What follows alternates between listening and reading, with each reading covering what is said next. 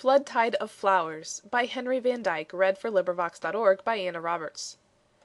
In Holland the laggard winter ebbed so slow, With freezing rain and melting snow, It seemed as if the earth would stay Forever where the tide was low, In sodden green and watery gray.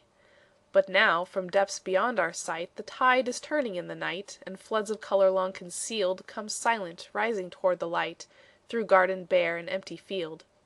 And first, along the sheltered nooks, The crocus runs in little brooks Of joyance, till, by light made bold, They show the gladness of their looks In shining pools of white and gold.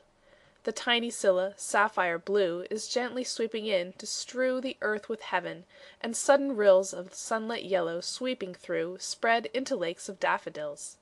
The hyacinths, with fragrant heads, Have overflowed their sandy beds, And fill the earth with faint perfume, The breath that spring around her sheds.